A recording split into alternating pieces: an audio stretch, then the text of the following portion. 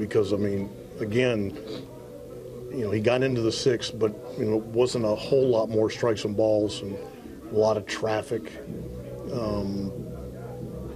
But, man, you know, we got on them early and we kind of stayed on them, and, you know, we definitely have a respect for them playing. Like, they keep playing. I mean, shoot, man, there's a reason they have a lot of come from behind wins and stuff like that. One, they're talented, but two, they just keep coming at you.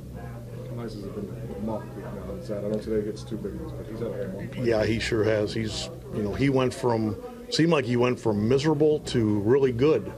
You know, usually it takes some time, and I guess it has been, but it's nice to have him in a place where, you know, he's dangerous and he feels good about himself. And I mean, today's one of those days where, you know, if you can get a couple guys to do that every so often, you know, kind of put you on their back, and it really helps. Seems like it's been a good weekend for Edwin, too. Maybe one of the better weekends he's had so far. I agree. I think he really has swung the bat better.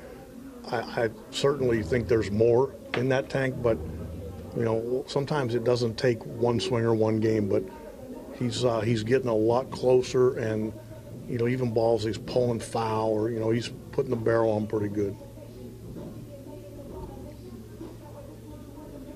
Danny got through that one inning. It looked like, you know, he gives up the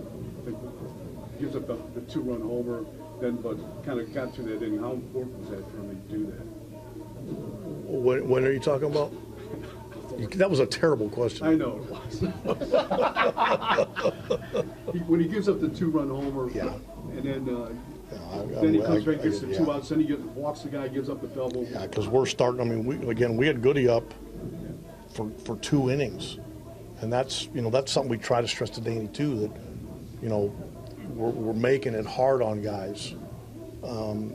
But he bent, but he didn't break. That's what you're kind of saying. Just, you know, and I know we set up a high bar for Danny because of his stuff. Just know that there's more in there, and we want him to reach that level so bad.